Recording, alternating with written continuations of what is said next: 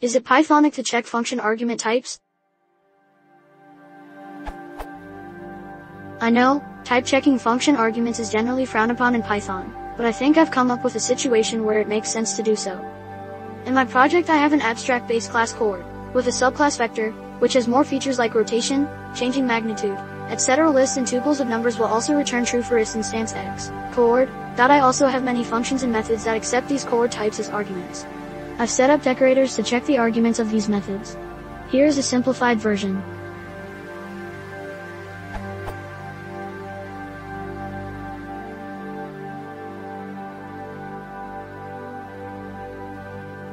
This version is very simple. It still has some bugs.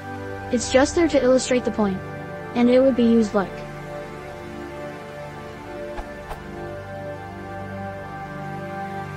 Nope, I'm only checking argument types against abstract base classes.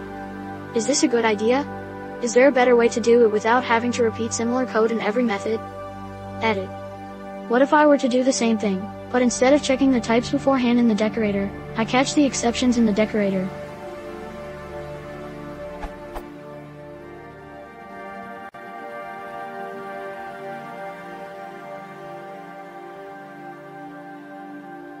Is that any better?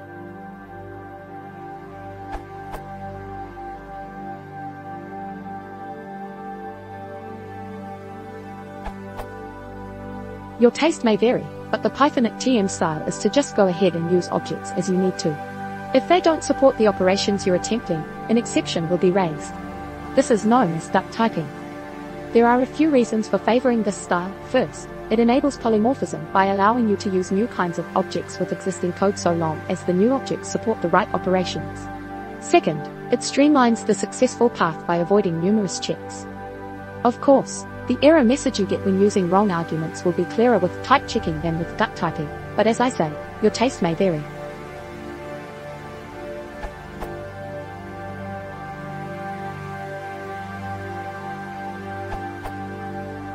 One of the reasons duck typing is encouraged in Python is that someone might wrap one of your objects, and then it will look like the wrong type, but still work.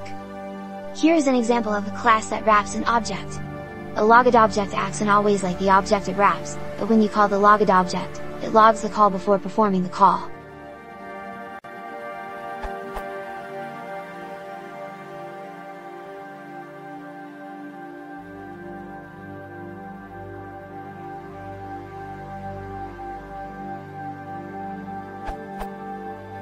If you explicitly test for its instance A, it will fail, because A is an instance of logged object. If you just let the duck typing do its thing, this will work. If someone passes the wrong kind of object by mistake, some exception like attribute error will be raised.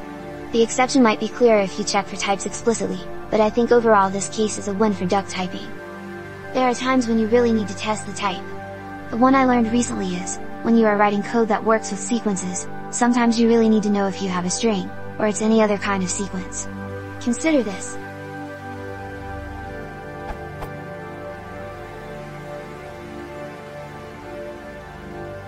This is supposed to return the longest length of a sequence, or any sequence nested inside it. It works. But if you call in foo, it will recurse forever until Stack Overflow.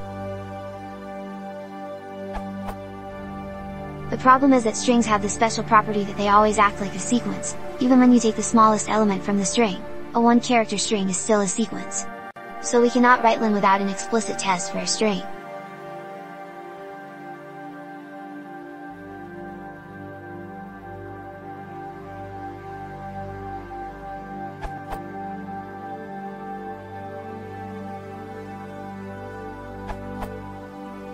It is.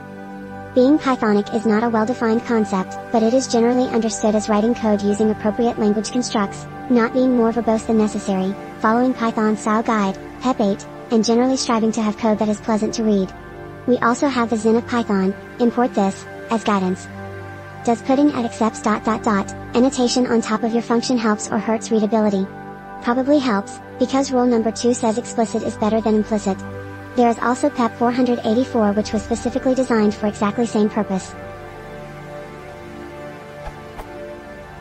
Does checking types at runtime count as Pythonic? Surely, It takes a toll on the execution speed, but the goal of Python was never to produce the most performant code possible, everything else be damned. Of course fast code is better than slow, but then readable code is better than spaghetti code, maintainable code is better than hackish code, and reliable code is better than buggy. So, depending on the system you're writing, you may find that the trade-off is worth it, and using runtime type checks is worth it. In particular, rule number 10 errors should never pass silently. May be viewed as supporting the extra type checks. As an example, consider the following simple case.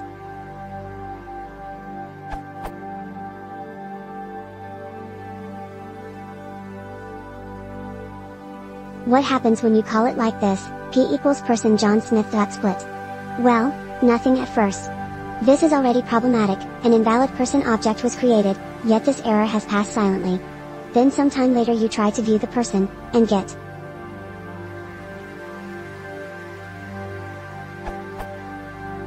if you have just created the object, and if you're experienced Python programmer, then you'll figure out what's wrong fairly quickly. But what if not? The error message is borderline useless, i.e. you need to know the internals of the person class to make any use of it. And what if you did not view this particular object, but pickled it into a file, which was sent to another department and loaded a few months later? By the time the error is identified and corrected, your job may already be in trouble. That being said, you don't have to write the type checking decorators yourself. There already exist modules specifically for this purpose, for example, typesentry, typeguard, enforce.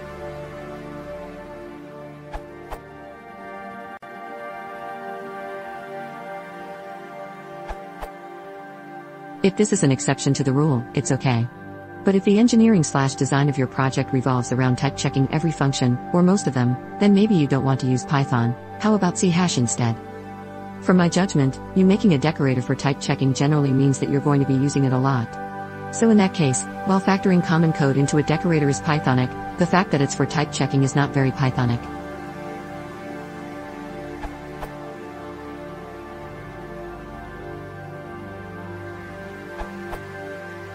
There has been some talk about this because Py supports a function annotations of which type annotations are an application.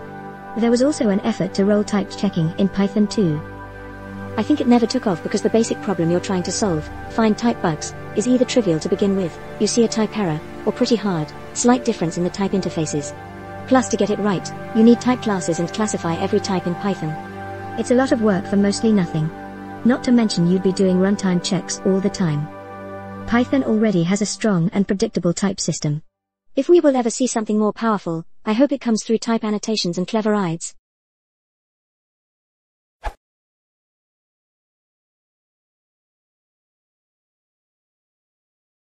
If you want to support the channel, please consider subscribing.